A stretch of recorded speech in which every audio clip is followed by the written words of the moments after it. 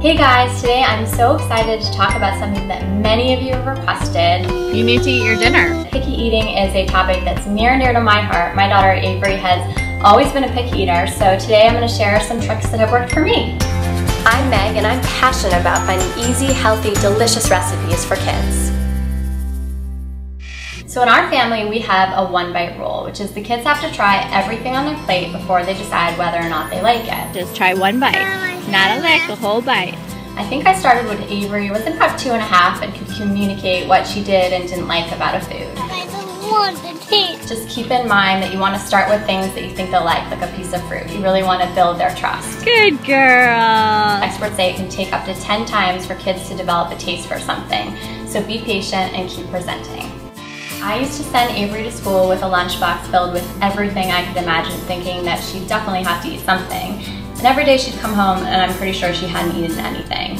So I started experimenting with sending her to school with just about 3 or 4 items. A sandwich, some cut up fruit, a hard-boiled egg, and some Greek yogurt. And sure enough, she'd come home and she'd actually eaten something of it. I'll eat my sandwich first.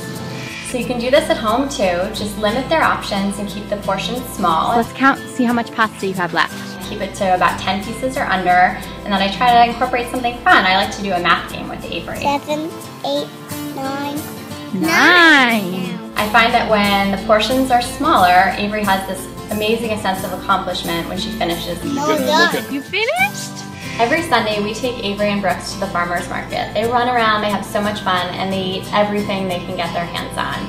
We buy the produce, we bring it home, they want nothing to do with it. No. I couldn't figure out why. And then I thought, maybe it's the toothpick. So the next week we tried it, and it worked. Speaking of presentation, one of our viewers turned us on to the most amazing site where they create insane things out of food. How cool is that? You don't have to go crazy to make this tip work though. It can be as simple as a cookie cutter. Hey. Nathan, what is that? It's alright.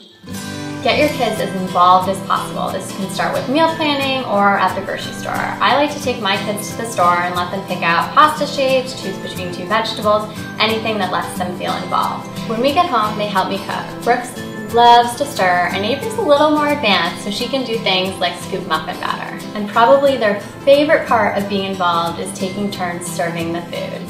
Thank you, Ayo. Don't be afraid to talk about nutrition. In our family, we use the term growing food to emphasize foods that help you get taller and stronger. And look at my muscles. So strong, Eve. You can be even more specific. You know, carrots help you see better and milk helps your bones grow stronger. So that's what's worked for us. What are your tricks? I'd love to know. Leave a comment below, and if you like what you see, don't forget to subscribe. Thanks for watching, guys, and good luck with your picky eater. Did you get to 10? Yeah. High five.